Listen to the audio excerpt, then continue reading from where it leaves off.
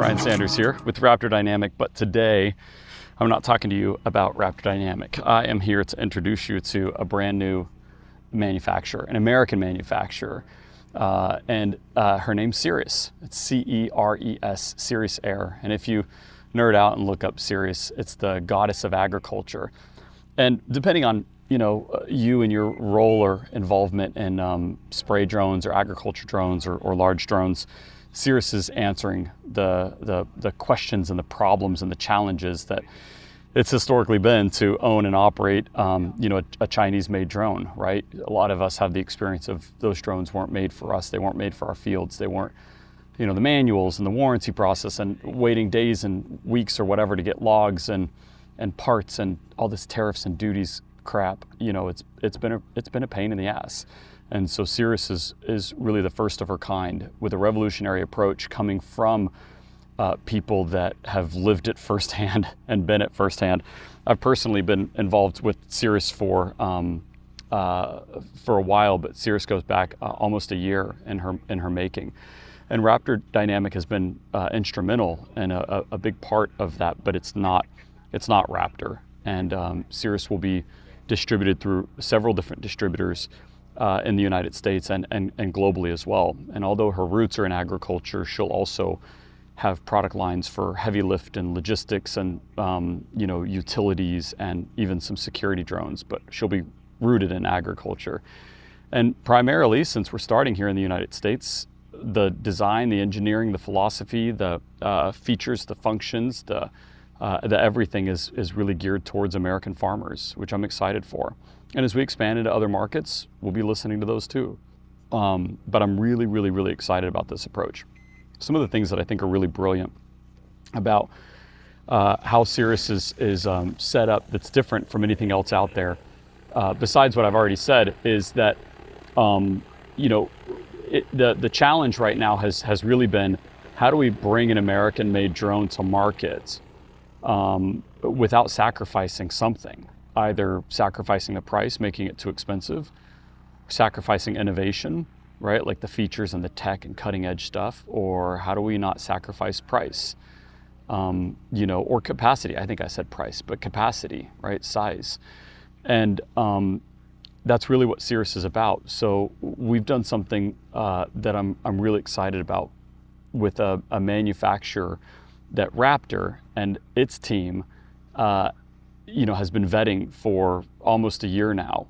And this is the long game, by the way, but a manufacturer called Vector, who's a Chinese company, because we thought, well, heck, the Chinese markets have been using spraying drones for decades, like 3 decades now, and they know it better than anyone. And since manufacturing, has really dwindled in the United States, again, we're bringing it back, but since that's still the case, we really wanted to leverage the cost, the lower cost of engineering and testing and developing aspects of this drone in China, where we can do so at a fraction of the cost to keep the cost low for our customers without sacrificing any of that stuff. And we can bring it to market faster than anyone else because leveraging those different supply chains. Now, one of the critical parts, because yes, it's American made, but one of the other things that you'll always be able to count on Ceres for is its transparency. So we're not going to do any smoke and mirrors. We're not going to do any crap that's like, oh, we're putting an American flag on it and calling it American made when it's just Chinese stuff. Not doing any of that stuff. We know that's not how customers want to be done business with. So Ceres is going to be really clean and transparent and obvious and honest about everything. And it's going to happen in eras, because that's how manufacturing works, right? And again, we don't want to wait 3 years to get this damn thing off the ground and get it in your hands. So the first era, and eras will be different times. Some eras will be 6 months, some might be shorter, some might be longer. It just depends on supply chain and how quickly we can ramp up different components here in the US. But the first product will have American-made flight controller or autopilot. It'll have American-made ESCs, and it'll have an American PCB as well, which are the most sensitive, most critical, most data intensive, most data security issues, right? And we've done all of our due diligence, right? We've talked to the U.S. government, we've talked to the Department of State, et cetera, and find out and talk to patent attorneys and all the things about what does it take to call it American made and be honest about it, right? Again, what's that look like? And so we promise to be transparent and straight up about all that. But this first era, those are the things that are going to be made in America. And then things like the frame, the metal, the component, these plastic latches, the wiring harnesses will be made in China. And then the next set of second most sensitive items will be next on the list. And we'll let you know when that happens. But this will also really help shield you from a lot of the current political climate and challenges that are out there right now about importing drones from China, right? So anyway, that's Ceres' story. So we're partnering with Vector AGR to really do a lot of the heavy lifting to get us off the ground right away. But everything, all the data, all the software, the flight control information, the logs, your records, your spray records, your data, all that stuff will be housed on Ceres' servers. And no one in China at Vector or anywhere else will have access to any of that stuff. So we're starting right out of the gate, owning all the intellectual property on everything and protecting your data. So really excited about that part. And I want to give you a sneak peek. So let's take a look. Now I'm going to have to pause this video and spin you around. One sec. So are you ready? Now, I should first tell you this is a prototype, okay? There's 6 of these in the country right now, so super limited quantity. There's gonna be a lot of things that have already changed about this prototype. So the first thing that you'll notice, and this prototype is all 100% Chinese made. So this has the Chinese flight controller, the Chinese everything. It's running an old software pack from the HD580. That will change. But coloring will change as well, but up front is your LiDAR in that panel there, along with forward-facing camera, lighting as well, high-intensity LEDs. There's your dual-stacked rotors. This aircraft will have a 40-gallon capacity. Yes, you heard it, 40 gallons. I'm going to give you some size context here in a moment. This particular beta model that we've been doing testing on is for the logistics group doing deliveries. So that's a slung payload mount at the bottom there. It even has a function once the payload starts swinging, which is common when you're flying a slung payload. The autopilot automatically levels out and balances and stops the swing. It's really, really, really incredible. But yeah, this is her. Now, this prototype model is her name, and this is actually her actual name, not her prototype name, but her name is Black Betty. And Black Betty's going to come in 2 different editions. Now, all of this is geared for 2 gallon per acre work. But Black Betty will come in this version that you see right here. Again, you know, the actual final production model will have a lot of different changes, but I just wanted to give you a peek of it.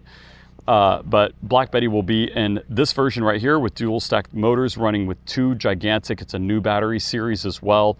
That again, all of this is exclusive to Ceres. But Black Betty will be, this version is Black Betty stacked. And then Black Betty will also come in a 40-gallon version with only 4 motors and only 1 new gigantic battery. And that will be just the regular old Black Betty. Now, both of them will have the 40-gallon tank. There will be smaller tank variants in the future as well. But folks that will want Black Betty versus Black Betty stacked will be depending on your location and your application rates. So the non-Black Betty stacked would be better for folks that are doing high application rates, you know, doing 4, 5, 7 gallons an acre. Might not need stacked because they're not doing 2 gallon per acre work. But I want to give you a good sense of her size. This thing is massive. It's the biggest drone, besides the delivery drones that you see out there, this is the biggest drone I've ever seen. In the background there is an 18.5 gallon Vector HD580. So really paints a picture of how ginormous this thing. This is not a one-man job. This is a 2-person mover. I talked earlier about LiDAR up front. We also have rear-facing and up-facing radar in the back here. All that stuff stays. So anyway, I'm excited to share this with you. Now, how do you find out more? Well, again, you can find out more through ceresair.com, CERESAIR.com. There's a contact form there. Ceres is adding more distributors. So depending on the time that you're watching this video, Raptor Dynamic will be one of her distributors. So you can also get in touch with Raptor Dynamic. But on Ceres Air's website, you'll find a list of distributors along with folks that are wanting to sign up to sell Ceres Air platforms. You can find out more on ceresair.com. Also, important question, is it approved on the FAA approved list? Yes, it is. You might notice that whenever you take a look. So anyway, hope this is valuable. If you've got questions, throw them in the comments. Ask away. We're really excited about this. And oh, last thing. I keep remembering things. I keep saying last thing.